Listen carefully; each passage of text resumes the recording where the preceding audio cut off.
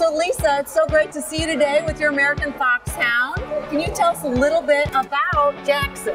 He is currently the #2 American Foxhound.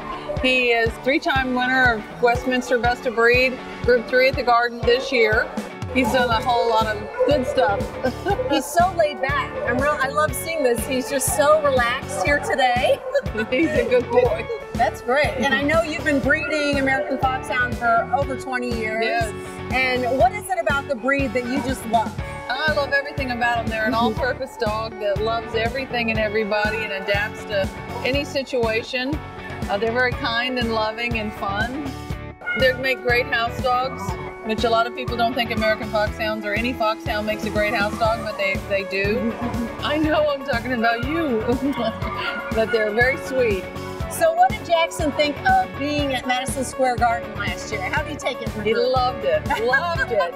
He thought it was a great time. He said, oh look, everybody's clapping for me. Well, that's what I hear from a lot of handlers. Yeah. Their dog actually shows better at the Garden because they feel the energy and the excitement and they just love it. It's wonderful. Down. There's nothing like being down there on that floor at the Garden, and especially when they pull you out. I mean, your heart just pounds. Oh, great. Especially when you brought them into the world and then you're standing there with them. That's right. Breeder, owner, handler. Yes. You must be so proud. I am so proud. Well, good luck tonight in the group here in Houston, and hopefully we'll see you in February. Yeah, I hope so. Thank you so much. Thank you.